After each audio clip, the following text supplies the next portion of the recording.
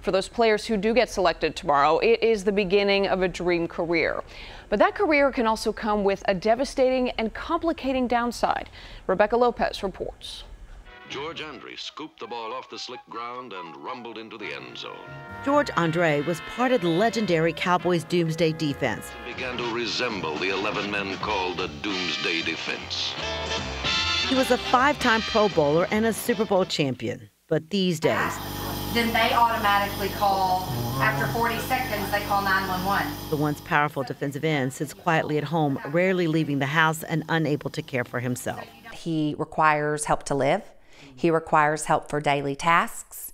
He has lost interest in hobbies, life. He's been depressed. His family says he's been this way for years and has been diagnosed with dementia by 4 different doctors who believe it's related to the head blows he received while playing with the Cowboys from 62 to 72. Andres was part of a lawsuit filed by thousands of retired players against the NFL, claiming the league knew that head blows could lead to chronic traumatic encephalopathy, or CTE, a degenerative brain disease. The NFL settled the suit for $765 million.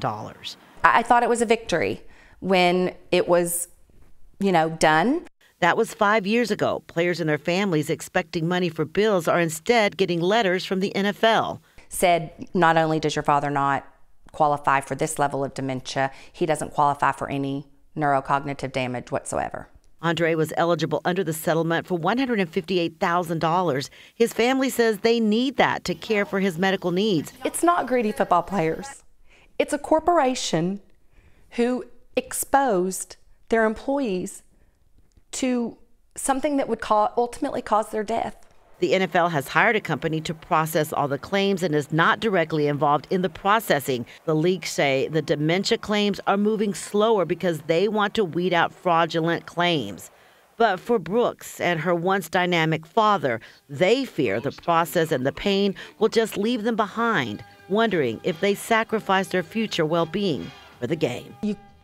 You can't enjoy time with your loved one that you have left because you're fighting a corporation, but it's the right thing to do.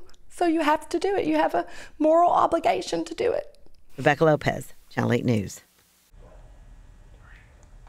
Rebecca did reach out to the NFL for an update. So far, there has been no response.